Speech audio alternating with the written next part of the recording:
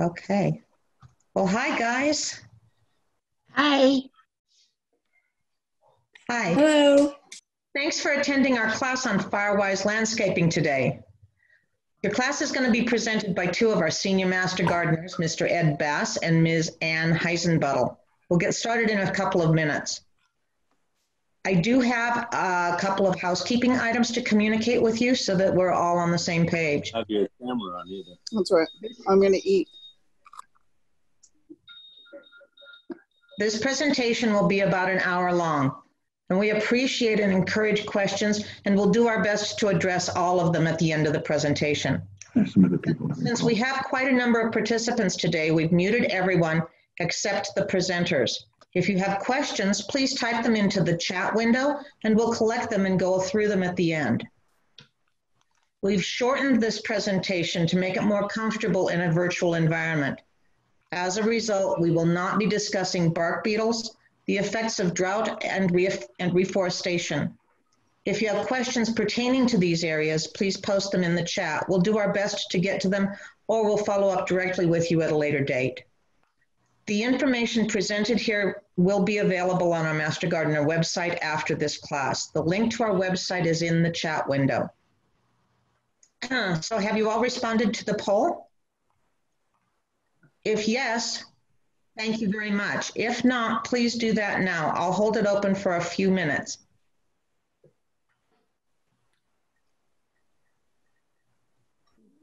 Let's see how we're doing.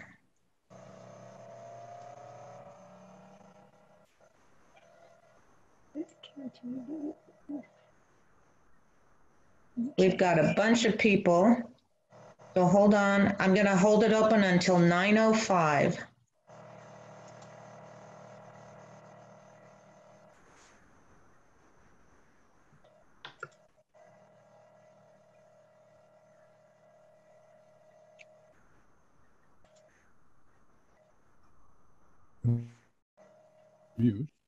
So Ed or Ann, do you have a Firewise joke?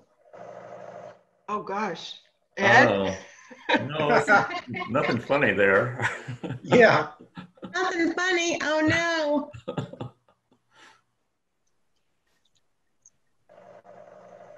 Ed has a joke when we talk about the trees that are good to have in your yard. Yeah, it's kind We of a can't talk rumor. about that one yet.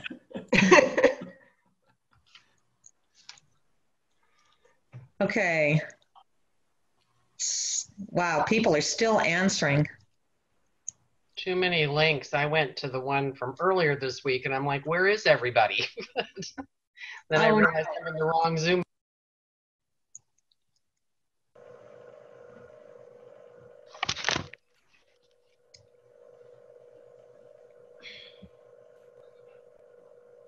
Oh, 4. Oh, there. Could share my screen.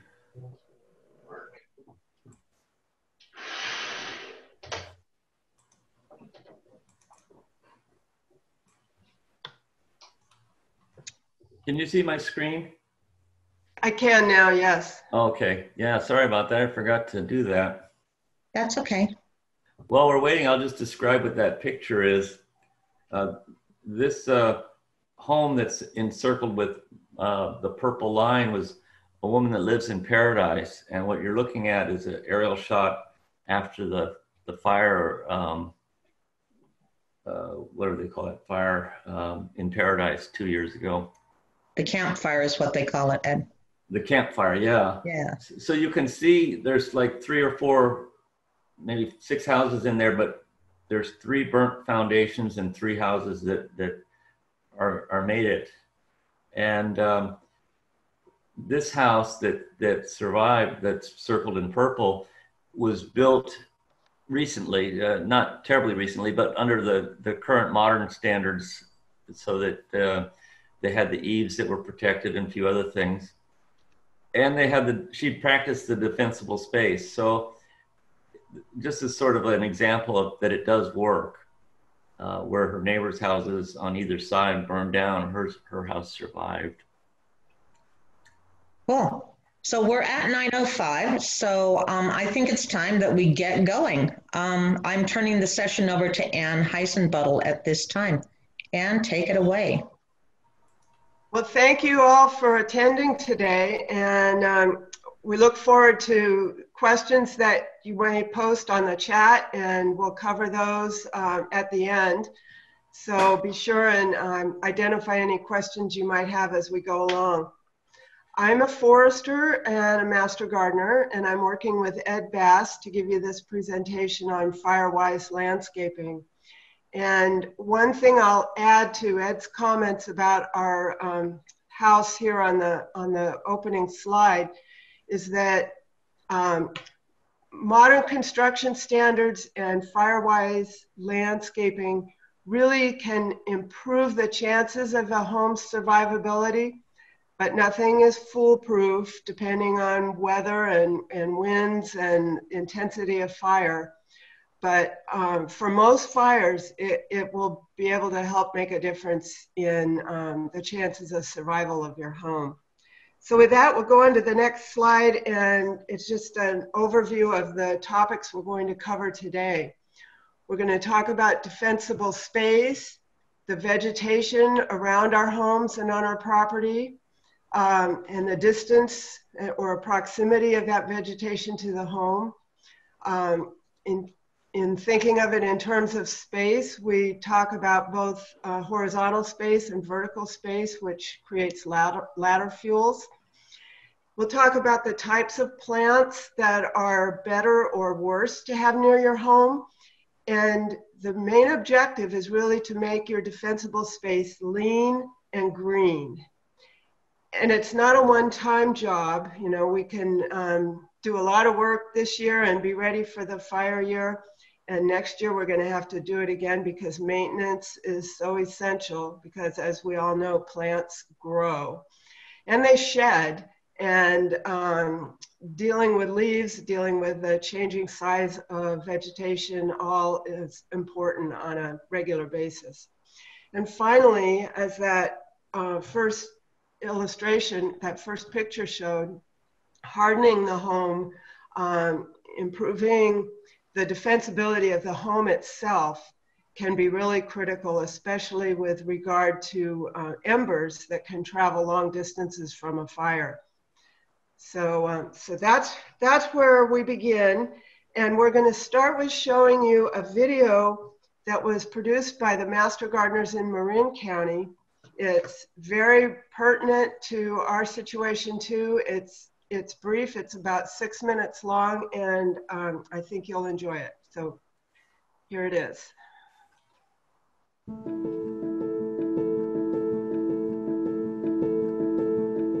Hi, I'm Faye Mark from the University of California Master Gardeners.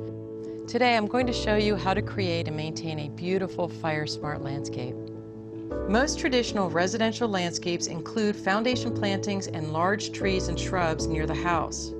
We're used to this look, but it turns out there are better ways of organizing your landscape that may help protect your home when a wildfire is burning nearby.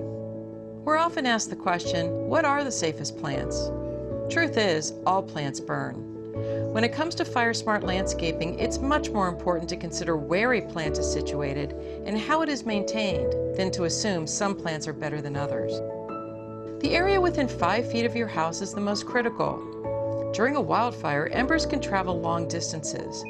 They tend to collect near the base of a home's exterior walls and will ignite anything that burns. To avoid that, we recommend minimizing anything that can burn in this area, including wood mulch and plants. This also means moving items like firewood, lumber, patio furniture, and garbage cans. Clearing this area of combustibles is like creating a force field that defends your home against fire. This is a whole new way to think about landscaping, since many of our homes have plantings right up against the walls and foundation. Just take it step by step. Start by removing plants in front of sliding glass doors or windows and remove any wood mulch. Next, focus on taller plants under eaves and vines climbing on your house. Low-growing or ground-hugging plants are less likely to cause a problem. Just be sure they're well hydrated and free of dead or dry material. Beyond 5 feet from the house, it's all about maintenance. The goal is to create defensible space that acts as a buffer between your house and your garden. It means looking at your garden with slightly different eyes. First, you want to interrupt the path of a fire by creating horizontal and vertical spacing between plants. That sounds complicated, but it's really not. You can create horizontal space by adding stepping stones, paths, patios, or walls. Any non-combustible surface between plantings helps stop the path of a fire. They can be as simple as gravel paths or as complicated as a low stone wall. The idea is to think of your planting beds as clumps or islands, with non-combustible surfaces providing separation to keep a fire from spreading along the ground. Vertical spacing is about stopping fire ladders. Fire ladders are when fire from lower plants spreads to nearby taller plants.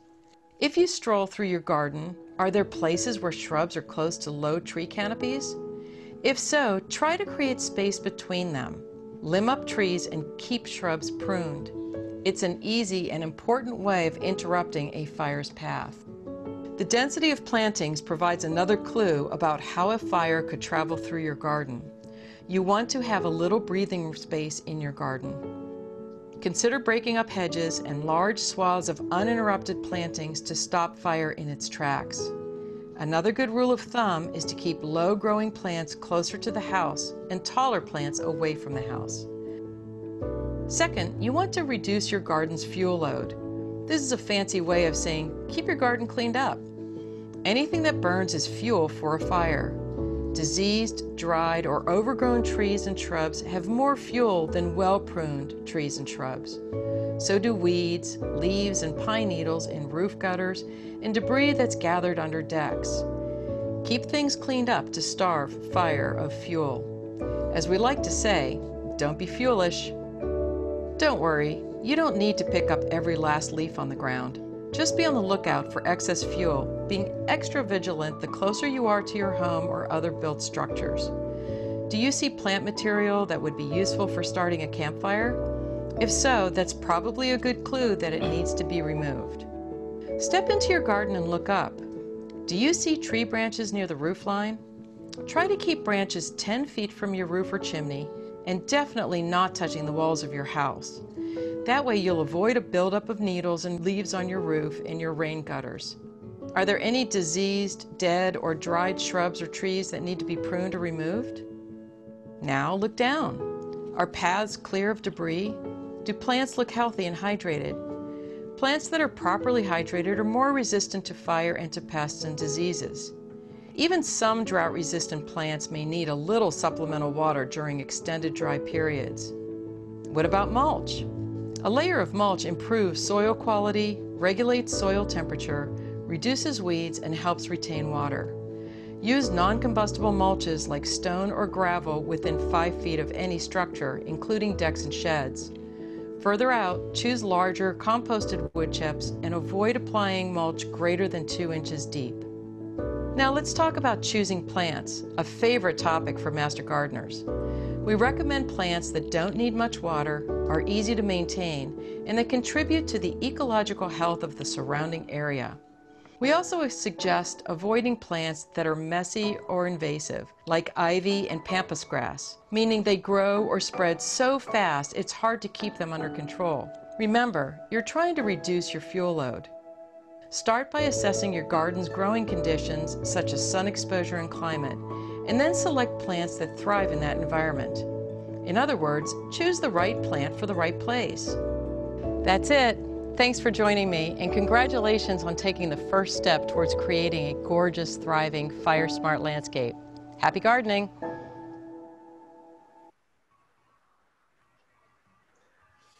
Okay. Doris, I don't know if everybody can see me. I only see you on the screen. So we're going to continue now talking about the defensible space around our home. And this slide, I wanted to highlight here that 5-foot zone around the house. And as the slide says, keep your roof clear of leaves, needles, and other debris, just like we heard also in the video. And we want little or no vegetation, hardscape like rock paths and patios, and no overhanging tree limbs.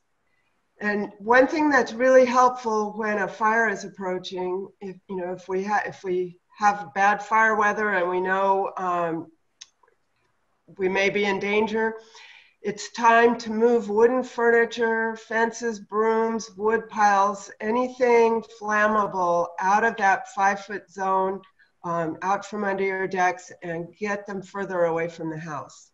So the next slide, Ed. Here we have the diagram that's on the CAL FIRE website, readyforwildfire.org.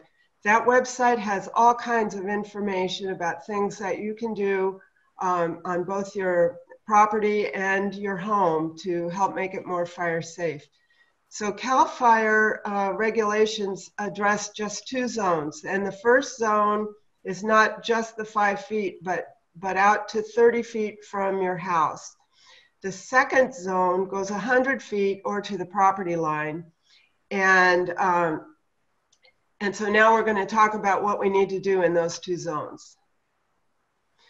So for defensible space in the zone 1, that first 30 feet from your structure, you don't need to remove all your plants, but you do need to remove dead plants, any dry grass and weeds, keep your grass mowed, remove the dead leaves and pine needles from the yard so there's not fuel to carry a fire up to the walls of your house, and remove things from your roof and rain gutters, as we saw in the video.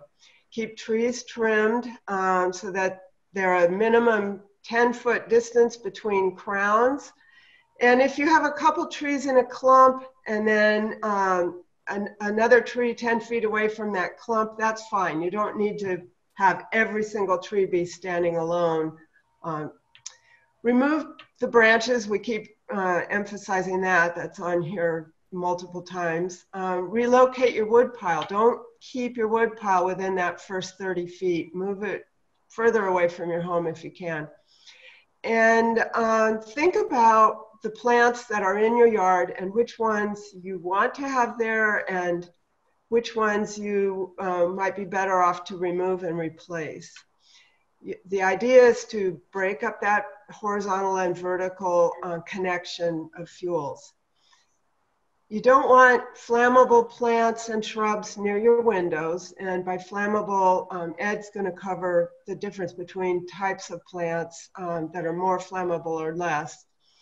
But if a fire were approaching and you're getting ready to evacuate your home and you have pots of plants near your window, push them away further from the house.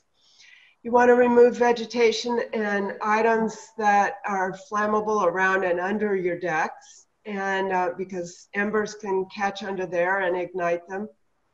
And then again, keep separation between trees and shrubs, and patio furniture, anything else that could burn. In the second zone, this would extend from the 30 foot to 100 feet from your structure or your property line. You want to keep your grasses mowed to a height of no more than 4 inches. Make sure you have horizontal spacing between trees and shrubs or clumps of trees and shrubs, and create that vertical spacing to avoid fire ladders that might carry fuel from the grass to the shrub and up into the crown of a tree.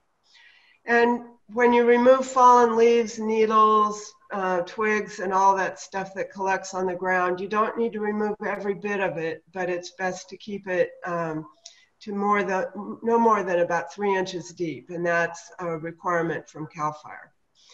And in both those zones, when you do mow on hot days, make sure you mow in the morning before 10 a.m. when it's not windy or extra dry. That helps prevent sparks from the mower igniting the dry fuel. And always think about water quality. If you have a water course on your property, or you know that your property is on a slope and what you do on your property is going to affect water downstream, You don't want to clear vegetation near the waterways down to bare soil. We want to keep something on the soil there to help prevent erosion, especially when the slopes are steep. Next slide. So as I said a minute ago, we don't need to remove everything. Limb up trees, and the guidelines say to limb trees up 6 feet from the ground, but if it's not a mature tree or not a tall tree, you don't want to remove more than 1/3 of the tree height. You need, you want 2/3 of that tree to be canopy so that it'll protect that tree's health and it can continue to grow. So if it's a young tree and you limb it up, say 4 feet, and then it grows, then you can eventually limit up to that 6-foot height. The idea is to keep your vegetation scattered in your landscape so there's no continuous fuel, and to keep, again, the mulch no deeper than 3 inches. And I should point out on slopes, these guidelines need to be adjusted because you need more distance between things. Don't let your shrubs become ladder fuels for the trees overhead, so keep the shrubs pruned low and the trees pruned up high. And remember that if a shrub were to catch fire, those flames can reach 3 to 4 times the height of that shrub. So that gives you an idea how much space you need when the shrub is underneath a tree. So maintain your defensible space in the future. That means cleaning up every year and pruning as needed. So I mentioned the horizontal spacing, and on a slope, you need to increase those distances. This slide comes from the CAL FIRE website, Ready for Wildfire, and so you can find it there along with a lot of other information, but you can see how as the slope increases, you need more and more distance between trees and shrubs so that they don't carry fuel and ignite what's above them. Next slide. So for fire-resistant planting, we need to remember nothing is fireproof, but some plants will burn slower than others or faster than others, depending on their makeup. Follow the guidelines for defensible space when you plant and create that separation. Know what grows best at your elevation and microclimate so that your plants can stay healthy and vigorous. And irrigation and maintenance are key factors. If you have plants that need a lot of water, that wet hydrozone that's watered regularly, those can be the best to have closer to your house. And then plants that you water less often, you may want to keep a little further out in that 30-foot or 100-foot zone. So I'm now going to turn it over to Ed to continue. All right, thank you, Ann. So there's no fireproof tree or plant. They'll all burn. What we need to do is keep the moisture content high. So what has high moisture content in the leaves? Deciduous trees are a good example. They're generally more moist than, say, conifers. The sap is water-like as opposed to sticky, resinous in pines. Rosemary is another one. A lot of these aromatics, like rosemary, they get the aroma in them comes from the oils, and so rosemary will burn like crazy, and it's not a good choice for next to your house, obviously. But you know, we all like rosemary, so if you have rosemary, just don't plant it right close to your house. Keep it further away and keep it cleaned up and give space around it. We want plants that don't have a lot of accumulation of vegetation, and just because that'll keep your, you want to keep up on your maintenance, so you don't want to have stuff that's going to be adding to the fuel load all the time. We like open branching habits, again, for the laddering and fuel. Fewer total branches and leaves is good. And slow growing. Ann mentioned about the invasive plants, you know, are the things that grow so fast that you can't keep up. And then this one seems counterintuitive, but conifers, you know, you all have conifers. If you live up in the hills here, you're likely to have those. And we're not saying they're all bad, but look at those mature ones with the thick bark, like in this picture. The fire can burn up to those, and if the fire's not too hot, they'll scorch the bark but not kill the tree. And these pictures, in the lower picture, they're high limbs. You know, they were limbed up higher than 6 feet, so the grass that was there didn't burn up into the limbs, so you didn't have that laddering. So mature conifers with thick bark are okay. Just don't want you to cut everything down like that. We talk about the right plant and the right place. The plants that are planted that are good for your home and your area are going to thrive, where if you get something, like an example would be if you planted a redwood, needs a lot of water, and you're not giving it enough water, it's not going to thrive, and it's going to be worse than having something that was native. So you can look at the nursery can help you find this out if you're buying plants. The USDA zone or the sunset climate zones, make sure you're picking out plants that are good for your area. Also assessing the topography will help you in deciding where to plant things if they like to grow in like shady spots or sunny spots or whatever. The Sunset Garden Book is like the Bible to the master gardeners. We all use that for looking up our plants. Although they're going to stop publishing that, so I don't know what we're going to do. I guess we're going to go for other sources, but there's actually a lot of websites that'll help you choose plants. Cal Poly has a good one for selecting trees, and there's others. Now watch your spacing when you plant. This is really important because you bring home something from the nursery and it's like 6 inches across. But if you read up on it, maybe the tag or the nursery people told you that that tree will, or that shrub might eventually get, say, 5 feet wide.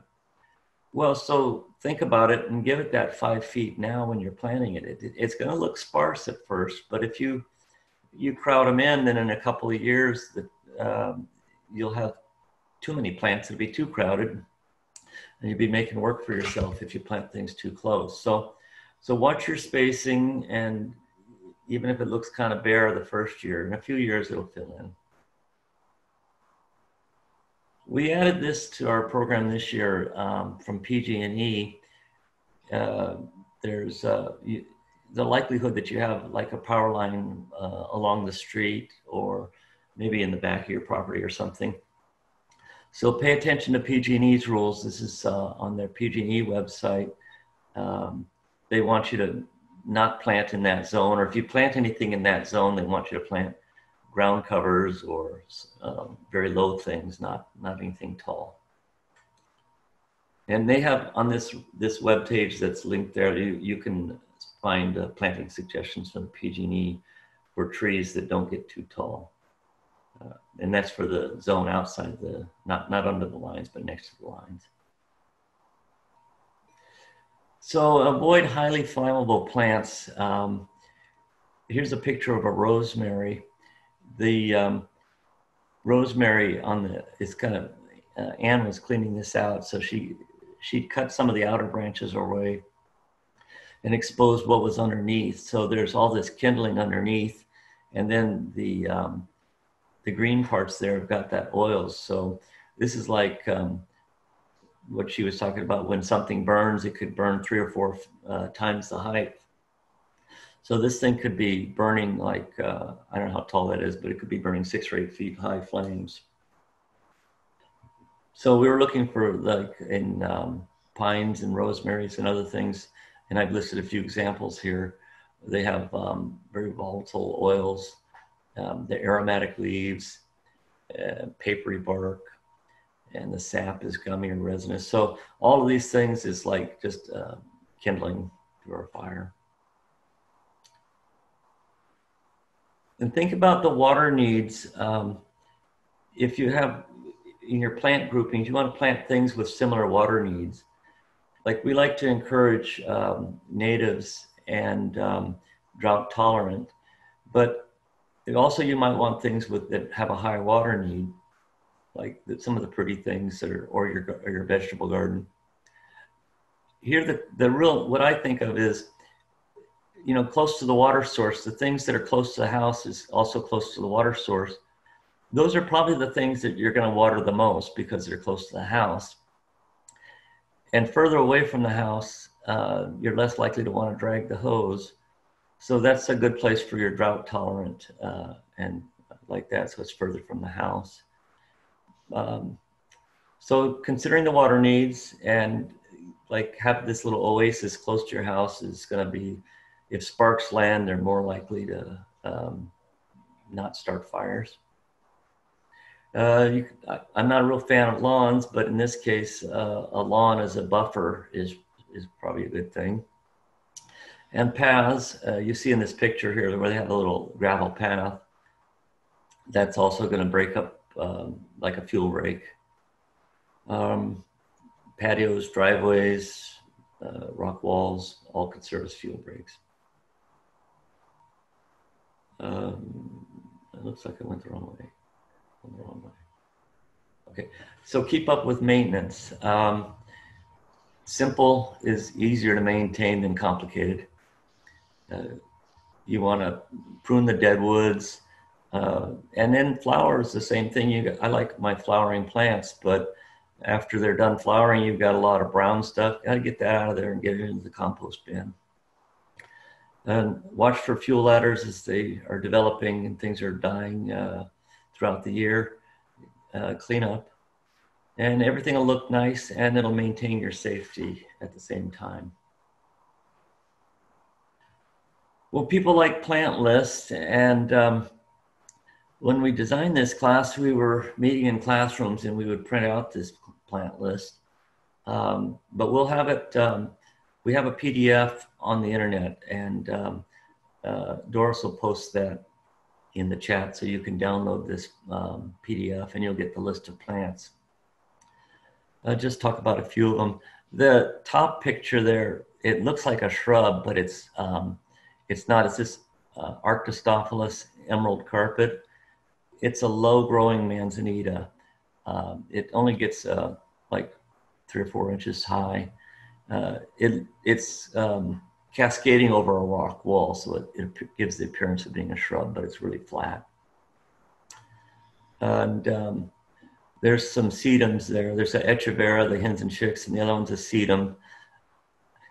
Now you might have a hard time getting those established in the sun, full sun, and a lot of heat. They take a little bit of water to get them established, so those might not be great choices depending on where you are. But anyway, there's a list of ground covers. Flowering plants, there's a lavender, and the other one is Coreopsis. Coreopsis throws a lot of seed, and so it can get a little bit much. So just keep an eye on that. I love irises. Irises take virtually no water. You can plant those far from the house, and once you get them established, they'll do fine. But after the leaves turn brown, you want to clip those off. Otherwise, you've got the fuel sitting there. Poppies are good. You know, when I mentioned before about the space, maintaining the space, you've got that little 6-inch plant that you just brought home from the nursery, and someday it's going to be 6 feet wide. Meantime, you've got some blank space. Throw some poppy seeds out, and you'll get some poppies. And once the poppies kind of start to turn ugly and mostly seed, you can hit them with the weed eater, and you'll get more flowers. And after they're done, you can hit them with the weed eater again. They're perennials. They'll come back. Shrubs. Here's the top picture is the California fuchsia. We saw that in another picture. And the other one's looks like a lilac. There's a lot of shrubs that you can plant. And again, just maintain your spacing and don't plant them next to the house. You know, while I'm on the topic of don't plant them next to the house, besides fire, the other thing that happens when you plant next to the house is you're creating a ladder for ants and other insects to enter your house. They'll crawl up the plant and find a corner somewhere or a little crack in the wall, and next thing you know, they're in your house. Some tree suggestions. Fruit trees are always a good one because if you're pruning your fruit trees properly, you've got a lot of space there, and they're moist and you're watering them well. But the other trees, maples, oaks, catalpa. I have chitalpa. That's very drought tolerant and quite pretty. The little pink flowers. Okay. Anyway, use deciduous, and you've probably got the conifers already by nature, but these are things you're planting in addition. And there's a pink flowering dogwood. It's quite pretty. And what's the redbud? That's a picture of a redbud, and they're natives and also quite pretty. Redbud gives you the advantage of flowers in the spring and red color in the fall, so it's a win-win there.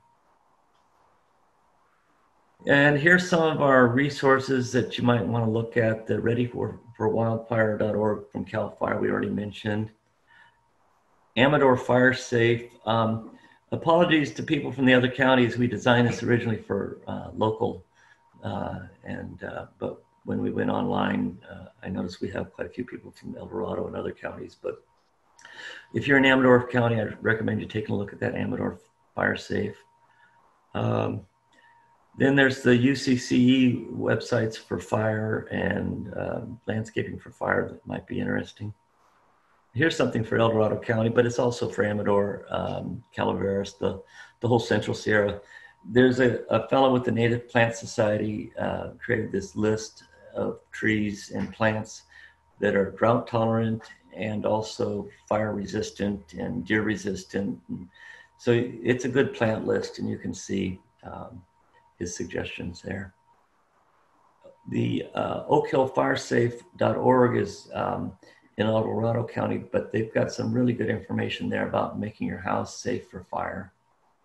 And then I mentioned the PG&E right place, right tree, right place is about not planting your tree under the power lines. And so now we'll open up to questions. Doris, are there any questions in the chat? There are.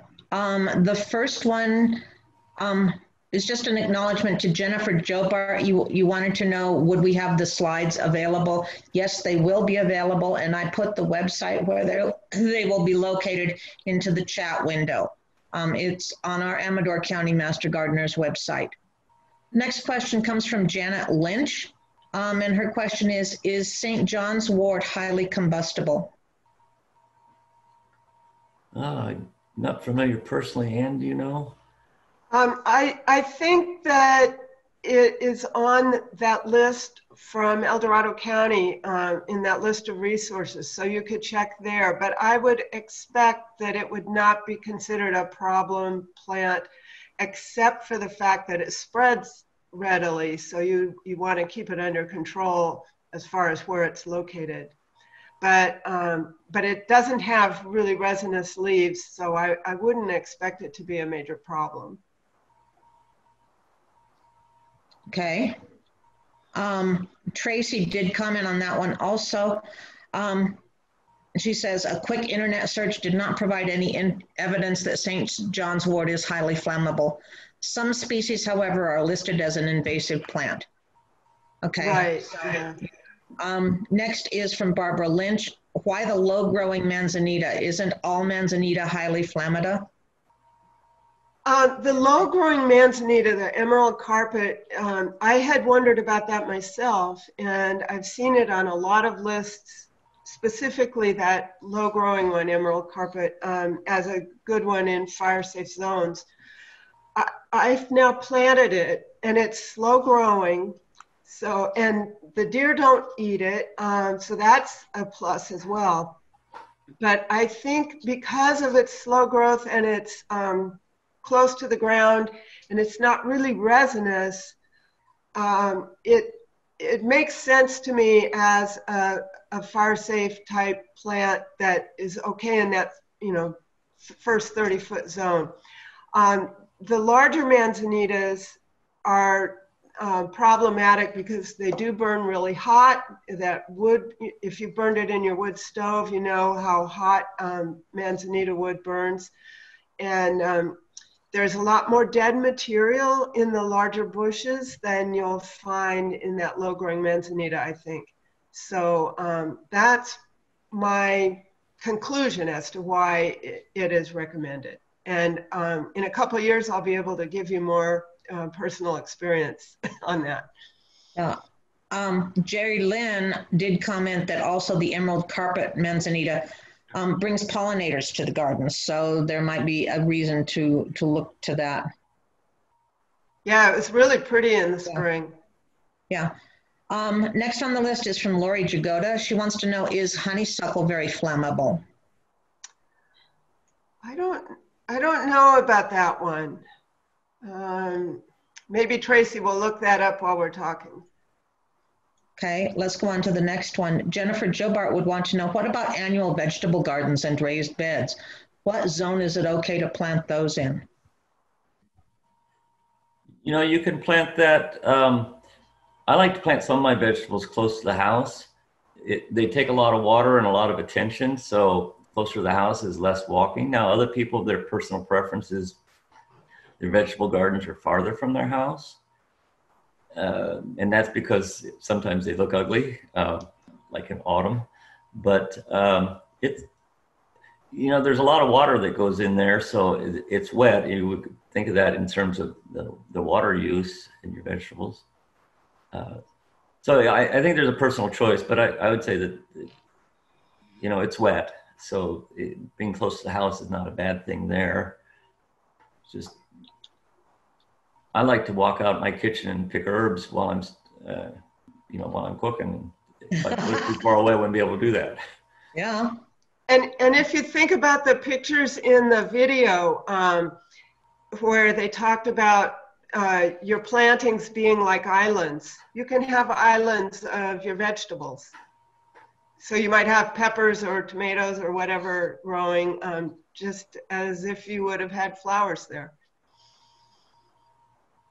Oh, okay. And Jerry Lynn weighed in about the honeysuckle. She says, I do not think that Locynera honeysuckle is very flammable. Like everything else, just keep it under control, prune the dead leaves, plant material, etc. Yeah. So I think we have a consensus there.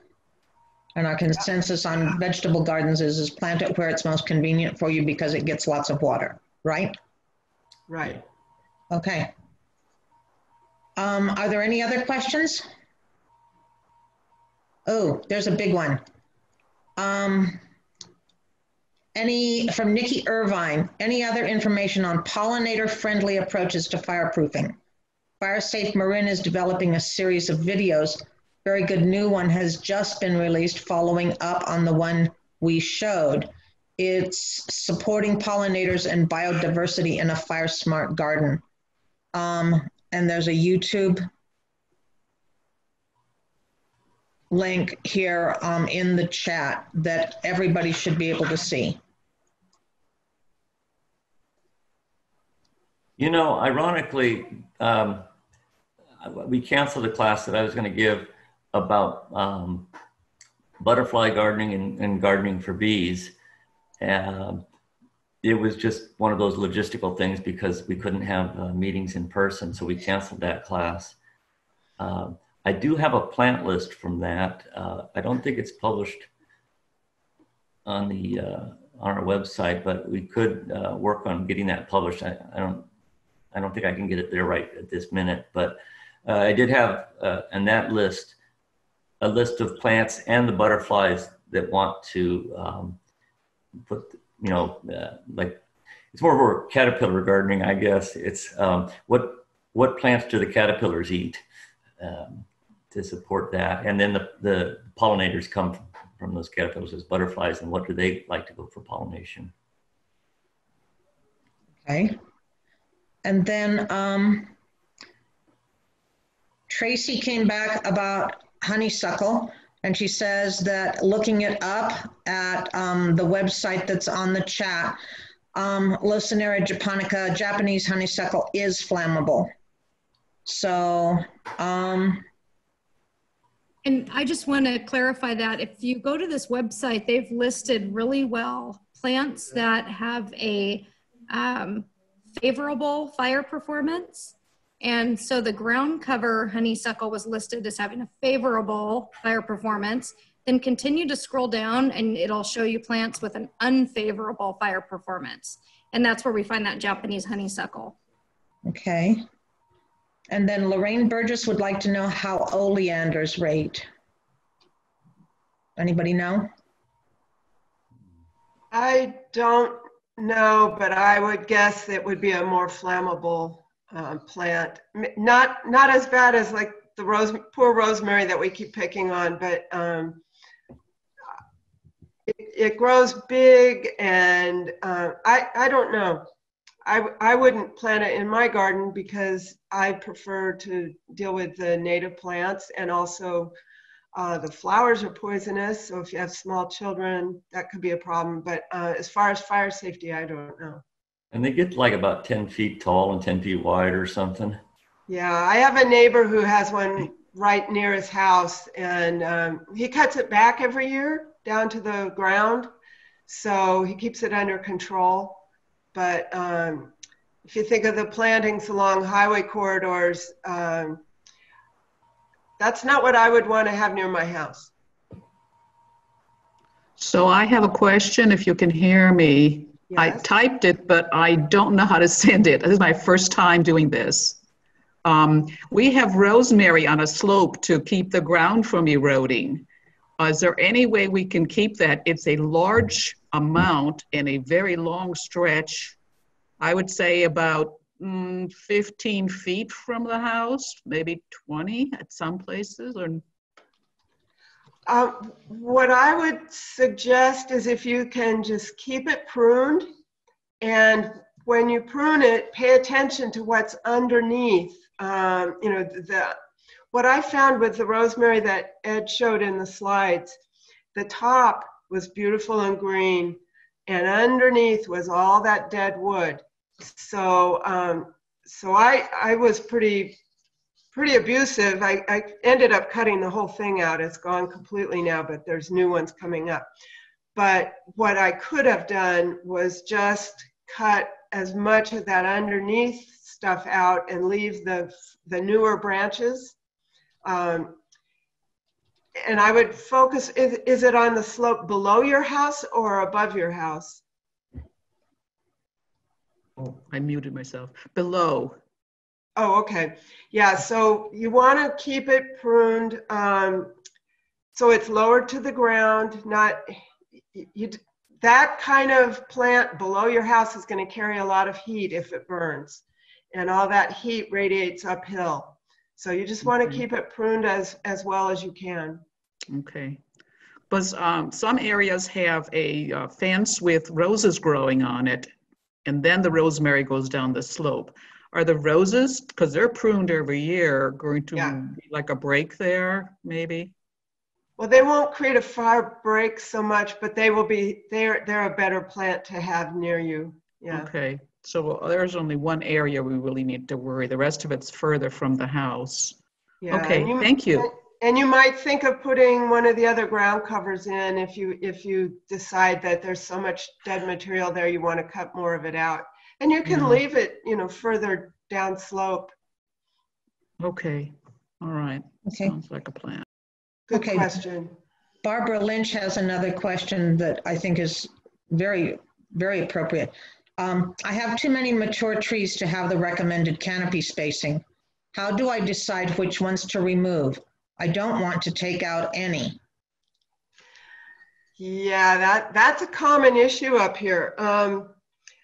I'll tell you how I make those decisions, and this just shows my personal preferences, really. But I would for the hardwoods, the oaks and the maples, I would save black oaks and cut live oaks if I had to make a choice.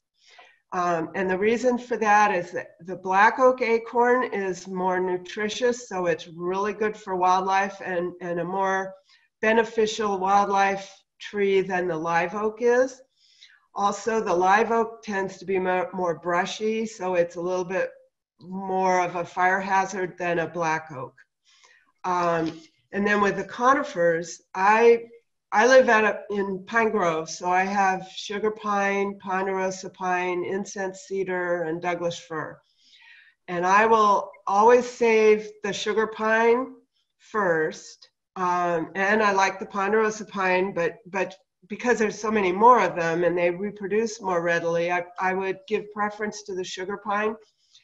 I would cut as much incense cedar as I needed to get the spacing, because that is the most that is the tree that reproduces the most in shaded conditions. So we tend to end up with tons of incense cedar. And while I wouldn't cut them all, I'd cut a lot of them. I pull them up when I find the little seedlings. So that's how I would make my choice. But the other thing to look at is which ones are the most healthy trees. And if you have, I don't know what elevation you're at, Barbara, but up in this mid-slope area, a lot of our trees are the same age, whether they are 30 inches in diameter or 15 inches in diameter. The smaller tree may be the same age as the larger tree, but it's been suppressed, so it grows more slowly. So look for the healthiest trees and save those, regardless of species, and any that are damaged or just not growing as well, take those out. That would be how I would suggest, making your decision. Okay, so Barbara responded back and said she's at 2,100 feet just up from South Fork. Would you make any adjustments to your recommendations? No, I would still do as if you have a favorite tree, keep the healthiest ones, and go from there. Okay. Okay, next on the list, Becky Sansoni provided us with some additional information. She says readyforwildfire.org has some information about fire-resistant landscaping. It includes a list of plants that are native and are fire resistant. All of the plants that they list are good for pollinators, so you guys should check out the website. Next on the list from Lorraine Burgess, are there recommended fire-resistant hedges? They're on a dirt road and rely on the oleanders about 30 feet from the house. If we were to pull them out, what could we plant that does not grow taller than 6 to 8 feet? I would go on the UCCE website or webpage. I think there are some good resources for plant right place or a plant selector. Tracy, help me out here. Is it on the garden web that has the selector service? Yeah, so one good source might be the Arboretum All-Stars, I'm thinking. So you could just Google, and maybe I'll paste some of this into our chat. There's a lot of good resources, so maybe I'll paste some things into chat.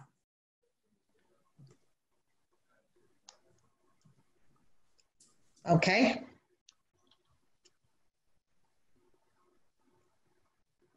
And the link that you pasted into the chat, Tracy, is that thanks, Becky. That was the readyforwildfire.org link about the fire-resistant landscaping. Correct, okay. with plant recommendations. Got it.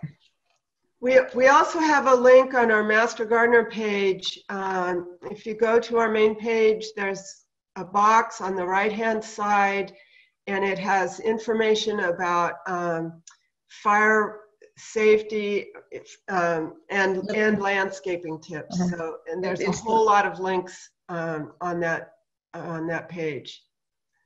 Okay, and I'm pasting that into the chat box right now. That's the CE Central Sierra.UCN, anyhow, Living with Fire. Yeah. Got it.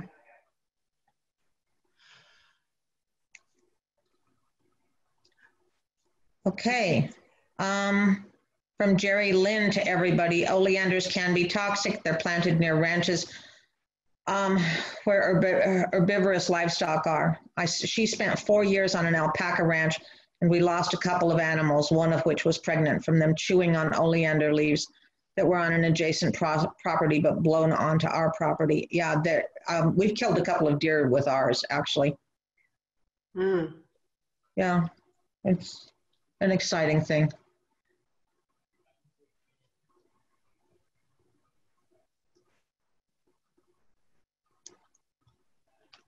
Okay, are there any other questions?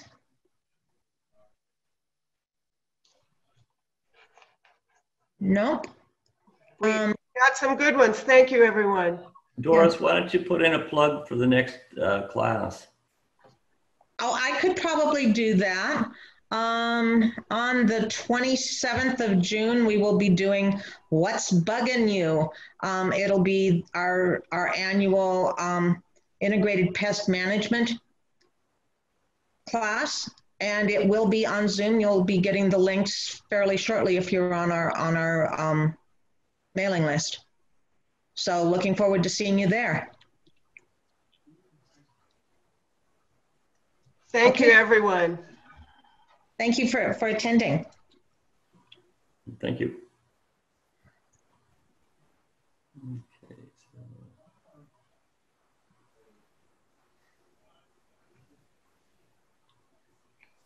Good job, you guys. For those that are still on, I just wanted to mention that El Dorado County is doing Bringing Birds to Your Garden. And that was emailed out last week. So be looking for that. It will be Wednesday, the 10th at 9 a.m.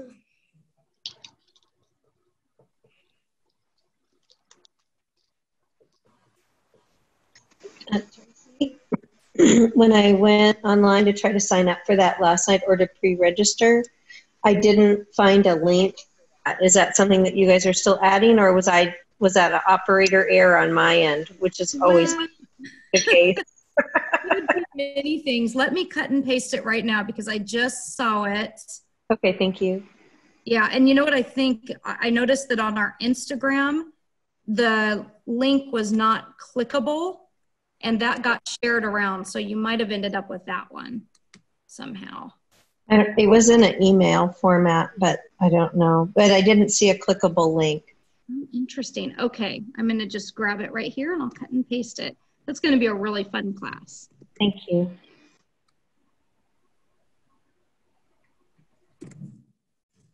There it is.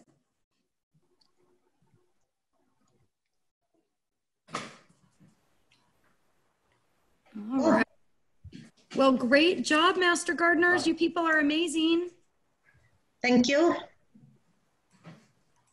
Everybody go take care of your gardens. Enjoy the cool weather because it's not going to last. And we'll see you soon. Bye. Bye, Gail. Bye. Great job, Ed. Great job, Ann. Great job, bye, guys. Doris.